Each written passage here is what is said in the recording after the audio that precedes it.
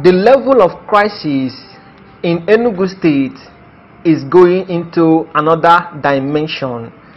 Enugu State, that used to be one of the coolest cities in Nigeria, has turned into a war zone where people are living in fear.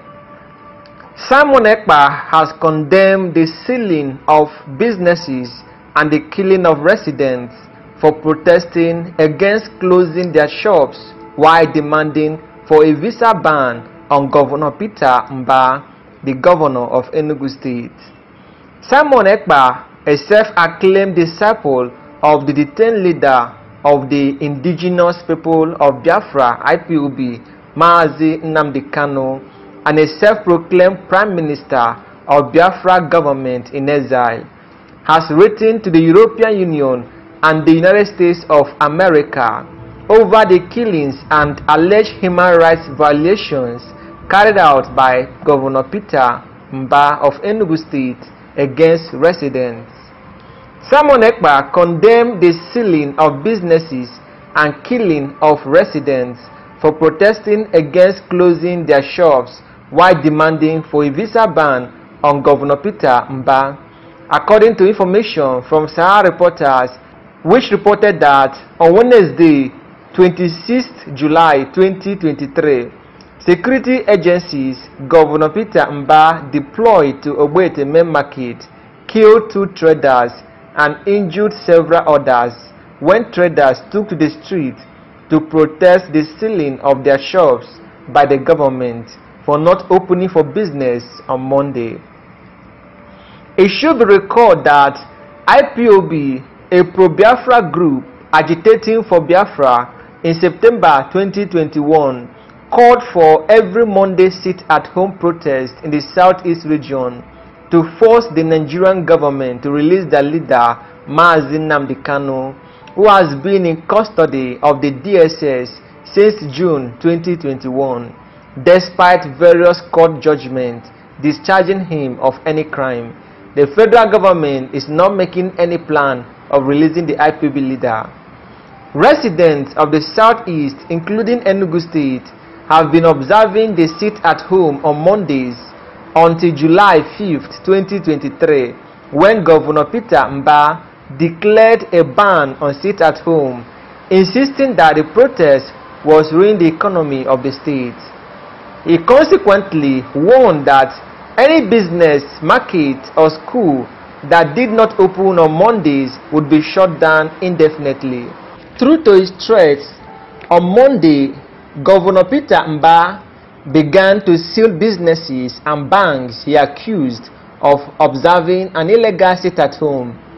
In the end, he sealed over 106 shops and malls and vowed that the seized shops would remain closed for 1 week before his government could consider whether to unseal or auction the shops if certain conditions are met. Following the development, Simon Ekpa condemned the brutal attack on the people of Biafra who are exercising their fundamental human rights to protest in a letter written to the international community. In the letter titled Human Rights Abuse Against the People of Enugu State by Mbah, the governor of Enugu State, Biafra, Southeast Nigeria, Simon Ekpa accused Governor Mbah of confiscating and locking up people's businesses and means of sustenance without recourse to the Constitution of the Federal Republic of Nigeria or any charter, treaty, or convention known anywhere in the civilized world. The letter reads, "We wish to bring to your notice the gross violation and fundamental human rights abuses of the people of Enugu State, Biafra, in Southeast Nigeria by Mbah, the governor of Enugu State. Mbah is confiscating and locking up people's businesses and means of sustenance without recourse to the Constitution of the Federal Republic of Nigeria or any charter, treaty, or convention known anywhere in the civilized world, thereby denying the people of Enugu State the right to personal property and free enterprise." On Wednesday, 26th of July 2023, He ordered the massacre of protesters in Enugu State, where 2 innocent Biafrans were massacred and many injured. Peter Mbah is currently in court for academic certificate forgery during the last election in Nigeria.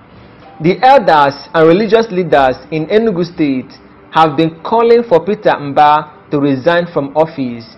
Hence, in a bid to save his political life, he has resorted to playing a stooge to the ruling Islamic Party, that is the All Progressive Congress (APC) of Nigeria, who in turn is using Peter Mbah to hunt down their perceived political opponent Christian in Enugu State, that is Biafra land.